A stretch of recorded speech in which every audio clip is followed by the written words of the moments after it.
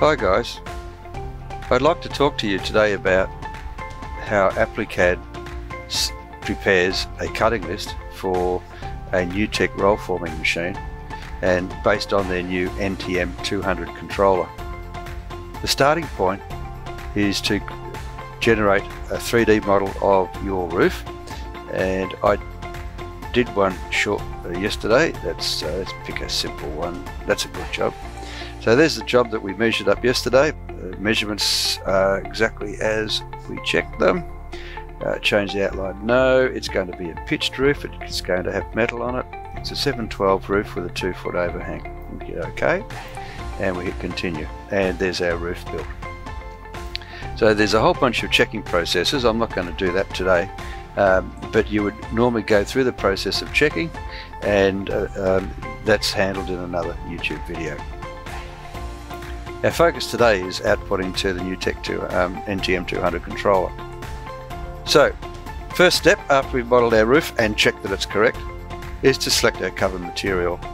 So I'm going to do a 16-inch standing seam panel, and it confirms for me any pay rates if I'm charging for the installation, and any allowances that I might use. I'll use my default allowances. These are important numbers. The allowances take account of the setback from the ridge and hip, the offset from the valley, and the overhang into the gutter, plus the amount you need to hem the bottom of the panel.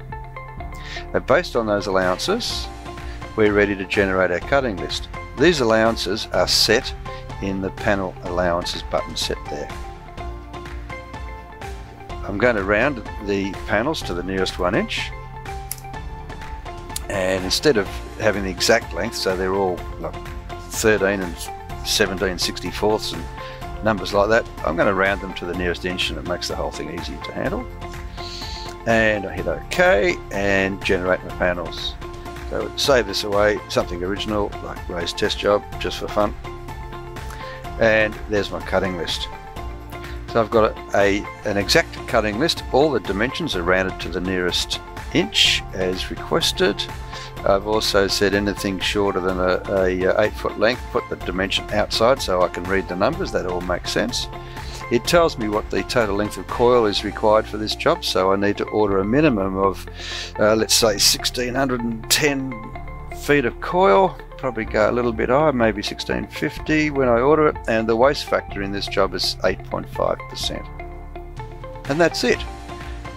I then go off and do my quotation. The customer comes back and says it's good to go. So then I come back into this dialog box and hit export to roll former, select the controller, and it's going to be the NewTek 200. Hit OK, and it's done. And that's it. So now I go down to Windows Explorer and bring that over here so you can see it, and I created that cut list in my folder here. And sort by date, we will find it quicker. So there's my cut list for my job. Drag and drop that onto my memory stick, which is going out to the site with the guys, and we're good to go. And that's it. Send the memory stick with the installation documentation, and the project's finished.